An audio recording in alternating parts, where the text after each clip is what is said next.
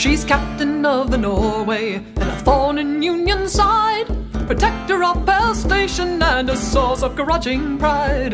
Left the Marziani with a price upon her head, and stayed to guard the stations that the company left for dead. They say she doesn't think about the lives that she has lost.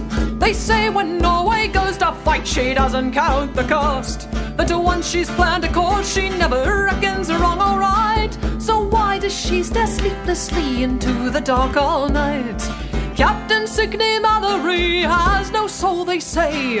The captain of the Norway has a heart of frozen clay, and on the bridge of Norway she throws men's lives like dice. Captain Signe Mallory, her eyes are fire and ice.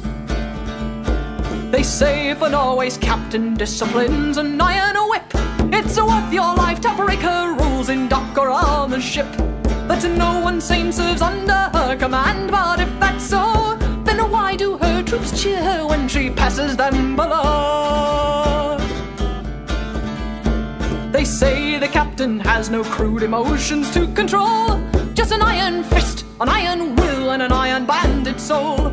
They say she shows no mercy, and they say she never can. So why is Norway refuge for a burned-out Union man? Captain Signe Mallory has no soul, they say. The captain of the Norway has a heart of frozen clay, and on the bridge of Norway she throws men's lives like dice. Captain Signe Mallory, her eyes are fire and ice. She's captain of the Norway and a thorn in Union side. The Marziani fear her, she's the heart of Norway's pride, and stationer a merchanter from far gone back to Pell. No, for Mallory all Norway would fight demons out of hell.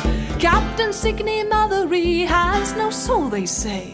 The captain of the Norway has a heart of frozen clay, that on the bridge of Norway she throws men's lives like dice. Captain Signe Mallory, her eyes are fire and ice.